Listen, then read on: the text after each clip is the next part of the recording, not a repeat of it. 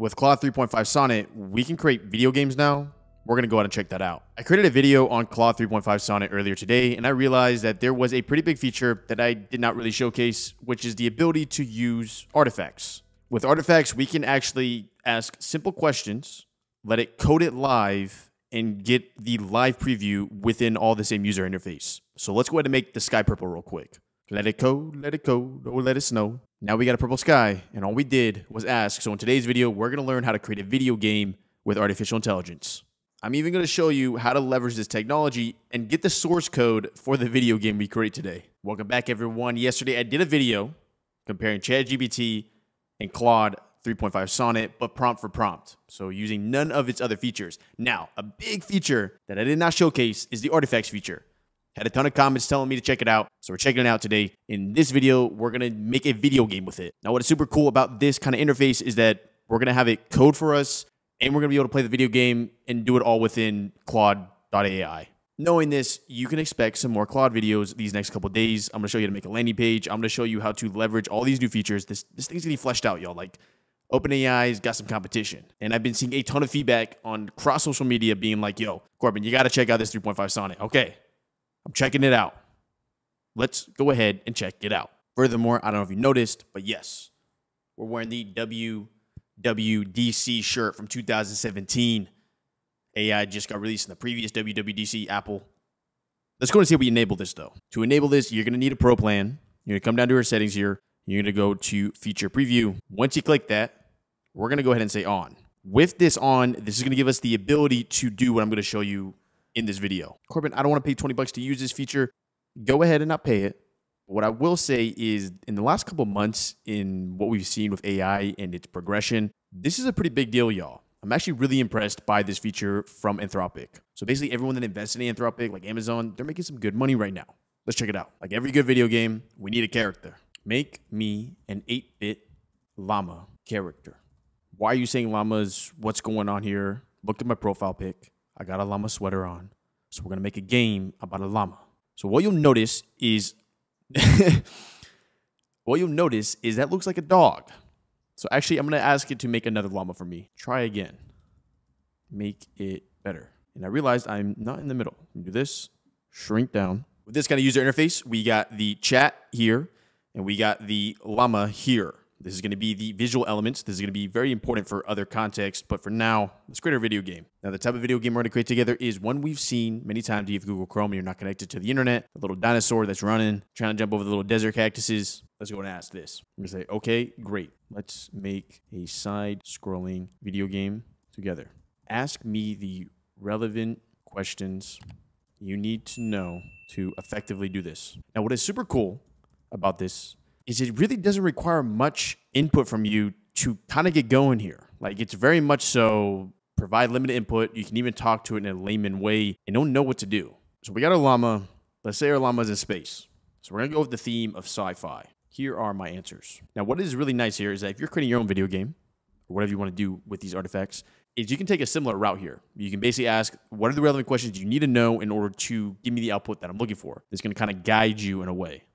I'm going to do sci-fi. Who is the main character? The llama we created. What is the main objective? We're going to say collect coins and jump over cactuses. So we actually answered number 4 of that with cactuses. Are there any special abilities or power-ups you want the main character to have? If they hit a star, I know, very creative, right? Let them run through everything and not worry about obstacles. How far we've come with artificial intelligence. What I'm about to show you would have taken hours on Stack Overflow, an understanding of how to even do all this, but now we can just talk to it. How many levels stages would say infinite levels? It's score based. Do you have a preference for art style? We'll say we like 8-bit. What kind of platform we're talking about? To say website. Would you like to include any additional features? Score system is all.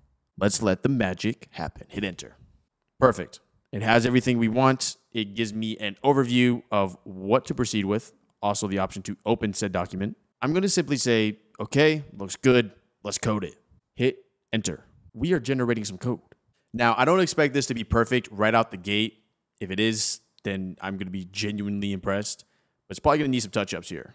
Like, for example, I need to ask to play it because right now it's just showing me some text. And I can't jump a llama over some cactuses with some text. Let me play this game. Sometimes you got to prod it a little bit further here. Let's see what we come up with.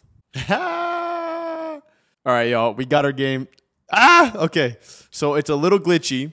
I'm not going to lie. It's a little glitchy in the sense of like I can spam space and just fly into space. Spam space. Yeah, that rhymed. But, oh, okay.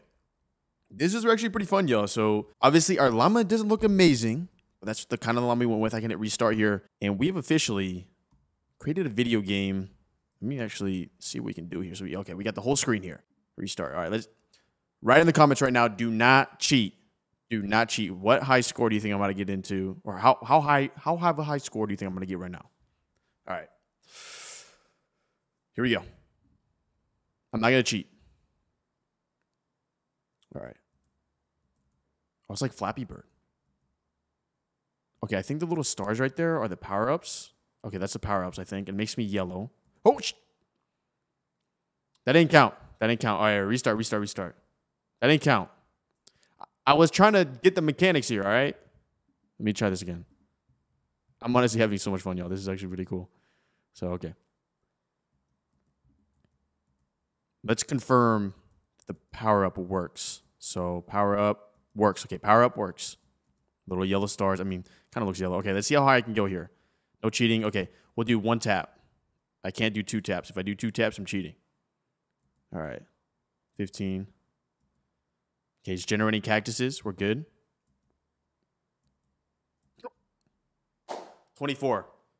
Whoever put 24, you get a cookie.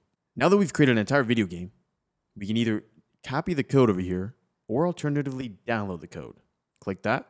It will download to your browser. And once it's downloaded, you can open it in a program called VS Code. And you have the code to the video game you just created. This is awesome, y'all. Like, this is next level. This is like the kind of stuff we saw in the early days of AI, like a year and a half ago. Oh, code an entire game. And it's just like, was this really real? Now it's real. There we go. Claude artifacts. We're going to do a ton more videos on this, so make sure to subscribe and check out the other videos I'm going to do on these artifacts. These are pretty cool, y'all. Make sure to leave a like. It's completely free.